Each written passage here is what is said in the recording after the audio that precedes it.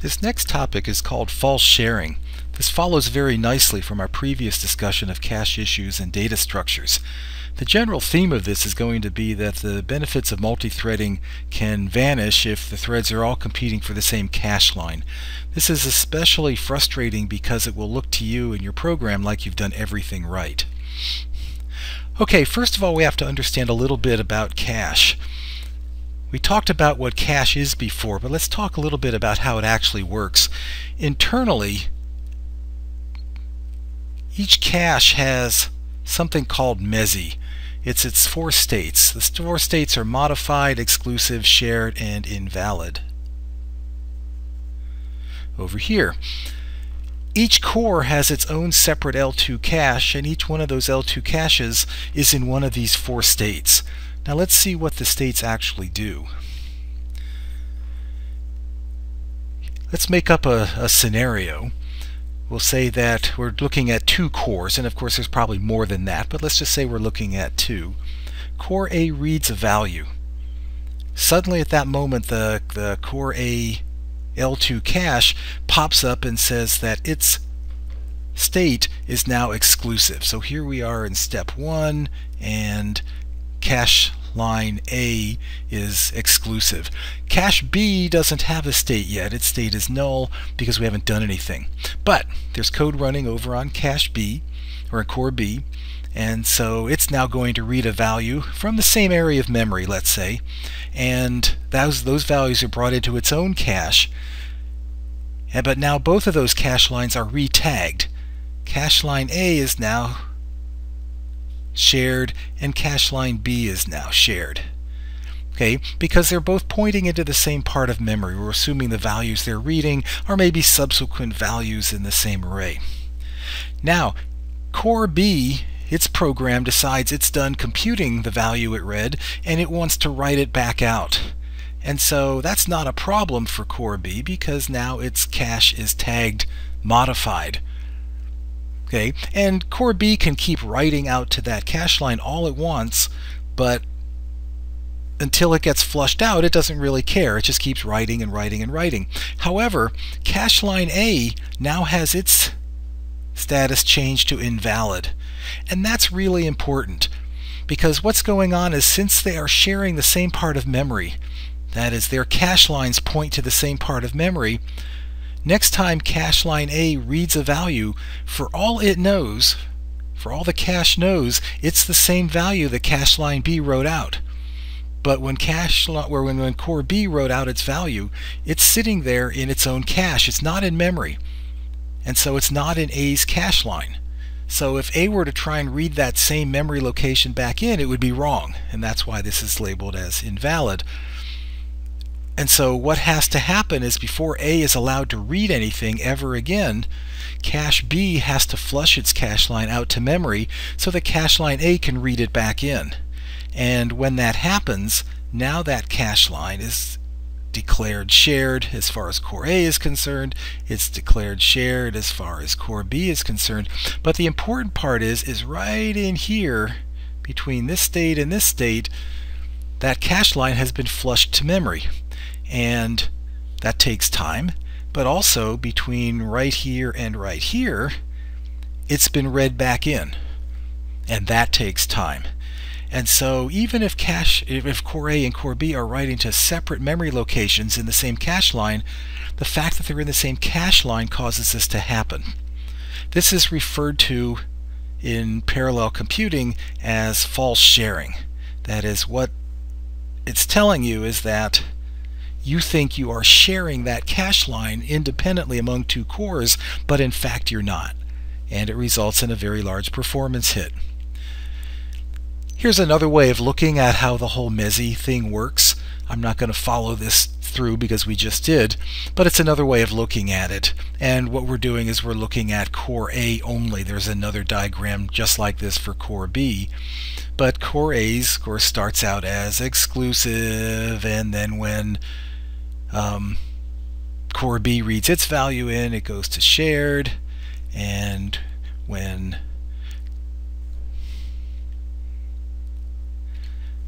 core A or core B writes its values, then core A's cache goes to this invalid state, and when it reads that cache line back in, then it comes back up here to the shared state. So again, you can see that it's just going from state to state to state, but unfortunately sometimes going from one state to another involves either a writing of the cache line or a reading of the cache line. Now let's make up a sample problem, and then we'll find ways of fixing the shared or the false sharing problem. So let's say we have an array of structures. So here we have an array of structures. In this case, there's only one value in the structure, although of course there could be more going on. And so this means that if it's declared this way, these 4 array values, because each one is only one value long, are in successive memory locations inside of one cache line. Cache lines, as you remember, are typically 64 bytes, and so there would be 16 of them along here, but we're just taking up the top 4. Alright, let's say we're doing OpenMP and we're going to set the number of threads to 4. We're going to parallelize the for loop, and now we're going to go through 4 passes through a for loop, and since there's 4 threads and 4 passes, we can count on it putting 1 on each thread, 1 on each core, and then inside of each one of those threads it's doing a significant amount of operations. Okay, what does it do? Well, remember back from our discussion of OpenMP, when you do things in parallel, such as in OpenMP, it puts stack values up here in the top part of memory, which are in different places. And that gives us a hint about one of the ways to fix this. So if we look back one slide, we'll see that what it's doing is when it's doing the arithmetic, it's putting it back in the same location where it got the value from. In fix number 1, what it's doing instead is it's allocating a temporary variable. It's local, so it's on the stack. It's using the temporary variable in the arithmetic, and then finally when the arithmetic is all done, it's writing it out from the temporary variable, which means the cache line for the array value isn't being touched during this very large inner for loop. However, what's being touched is the stack, but the stack values probably are in different cache lines. That is, when one core is doing its work, maybe it's getting a value from here, and when the other core is doing its work, maybe it's getting a value from here, and so on, but it's on different cache lines. So that's fix number 1. Fix number 2 looks like this, and this is a little bit stranger because it's extremely counterintuitive about what you want to do. But what he's doing here is he's adding some padding into each structure. So in fact now, if the padding was say 3, this would be array element 0, where a value is right here, but these values are just empty, we don't care padding values. Okay, now what does this do for us? Well, let's do some samples, and this is a test I ran on one of our machines here. This blue line is one thread, and this is the value of numpad. And as you can see, the values of speed up when you use one thread, it's constant, and that makes sense. That is, you don't really get false sharing with one core because there's no competition for the cache. But let's look at 2 threads. 2 threads is kind of the dark reddish curve, and we see that with 2 threads right away it's getting less performance than you did with 1 thread, which is pretty discouraging. But as you can see, it's actually going down, but all of a sudden you can see that something magic seems to happen right about here, and something magic seems to happen right about here. Okay, so that's kind of interesting. We need to go look and see what that is. And then if we look at 4 threads, we can see, yes indeed, something magic is happening right here. Something magic is indeed happening here because we get this boost. Something magic is happening here, and something magic has happened here. So the key places we want to pay attention to are when numpad is 5, numpad is 7, 10, and 15. So let's look at what's going on. Overall, we could be touching as many as 4 different cache lines. When numpad is 0, well, there's no padding at all, and here are our 4 values all scrunched up. And if we look back at the curve, we're sitting right here. And if we've got 1 core, we're doing just like we think we should. And if we've got 2 or 4, we're actually losing performance. And the reason is they're all on the same cache line. So here's the first cache line, here's the second, here's the third, here's the fourth. We're using 1 cache line, so we're getting false sharing to the max. Let's see what happens when numpad is 1. So here's a numpad of 1, and sure enough, in between the values we actually care about, we've got these padded values, but notice here on the performance curve, basically nothing has changed. Numpad is 2, numpad is 3, numpad is 4, still basically everything's the same. But numpad equals 5 is one of our special transitions. So what happens when numpad is 5? Bang! The reason it's a transition is this value has been pushed into another cache line by the padding. So now we have 3 cores playing the false sharing competition game, but one of them isn't. One of them is off in its own cache line, and sure enough, for numcores equals 2 and numcores equals 4, we've got a boost in performance. Not a great boost, but at least a boost. Now our next one comes when numpad equals 7. Right here and right here. So let's see what that means. So here it goes, numpad 6, numpad 7. What's happened? What's happened is this is now on a separate cache line. So now we have 2 cache lines.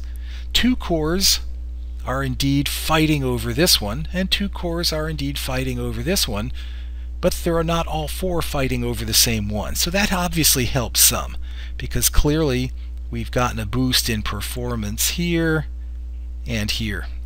Now our next transition was here at 10. Let's see what happens when numpad equals 10. So 7, 8, 9, 10. Well, what's happened there is that one value now is on a 3rd cache line. Notice this doesn't impact the performance of the 2-core case at all. It's about the same as it was before. It's about the same as it will be again. And that's because we have 2 cores. We've got 3 cache lines, but because we have 2 cores, that doesn't really matter. They're only competing for 2. However, it makes a big difference when we've got 4 cores. Okay, so now the core that's managing this operation, it's not competing with anyone. The core that's managing this operation is not competing with anyone, and only this and this are competing with someone. And so now things have gotten a little bit better. And then we go here and we say, well, at numpad equals 15, something tremendously magical is happening for the 4-core case. Let's go see what it is. 11, 12, 13, 14, 15. Aha! Each of the values that we care about is on a different cache line. And so now all 4 cores can be running flat out and don't have to wait for cache lines to be flushed and cache lines to be reloaded in between doing bouts of arithmetic. And that makes a big difference. So this is the phenomenon called false sharing. In summary, we've seen that every L2 cache has these 4 states: the MESI, modified, exclusive, shared, and invalid. When a cache state is invalid, that means in order to do anything else in that cache line, it will have to reload the cache line in order to do the next operation. And that takes time. Anything that goes off the chip is going to take time that we don't really want to spend. Okay. Now notice that this is going to happen even if the cores are not trying to read and write the same value. Okay, in this example that we looked at, array 0, array 1, array 2, array 3 were separate values, but that didn't matter. What mattered is they were in the same cache line. Again, this is very frustrating because it kills your performance, and it looks to you like in your code you've done all the right things, you've done everything correctly, but in fact a knowledge of what cache architectures look like and what they do can tell you that that's not the case. And so really here's the summary. The benefits of multi-threading can completely disappear if the threads are competing for the same cache line, and this is something to always keep in mind. Alright, that completes our entire unit on caching issues. Thank you very much for your attention, and we'll move on to the next topic next week.